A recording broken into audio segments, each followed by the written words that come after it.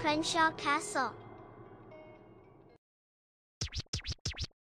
Welcome to Crenshaw Castle. In this episode, we're watching National Lampoon's Animal House from back in 1978. In fall 1962, Faber College freshmen Larry Kroger and Kent Dorfman seek to pledge a fraternity. After they are unable to fit in at the prestigious Omega Theta Pi house party, Kent suggests they visit the Delta Tau Chi house next door as he be a legacy, and Kent be turned down because his older brother Fred was a member. And like John Bluto Blutarski welcomes them, and they meet other Deltas including Daniel Simpson D-Day, chapter president Robert Hoover, Eric Otterstratton, and Otter best homie Donald Boone Schoenstein and girlfriend Katie. And like Kroger and Dorfman are invited to pledge, and Bluto, Delta Sergeant at Arms, give them their fraternity names.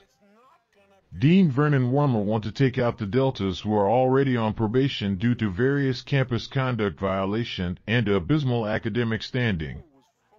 Invoking his emergency authority, he places Delta on double-secret probation and direct Omega President Greg Marmalard to find a method to permanently take out Delta.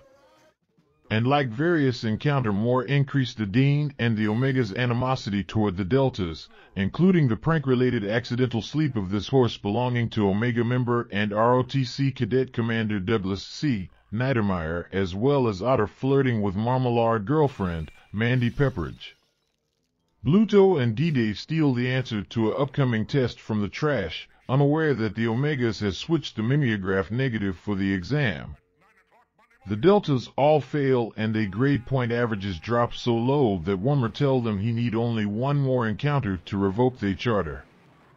To cheer themselves up, the Deltas organize a toga party and bring in Otis Day and the Night to provide live music. Then Wormer wife Marion attend at Otter invitation. Pinto hooks up with Clarette, a cashier he meet at the supermarket. They make out until she pass out drunk. Anyways, we don't want to ruin the end. Go download a digital edition of this flick for a Netflix and chill session. And we'll be back real soon with another episode of Crenshaw Castle. Later. See you next time. Bye.